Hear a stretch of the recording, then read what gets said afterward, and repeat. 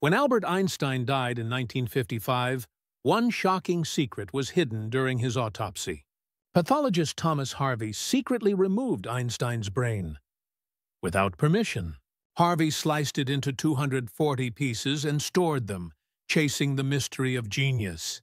Scientists later uncovered something extraordinary inside Einstein's brain structure.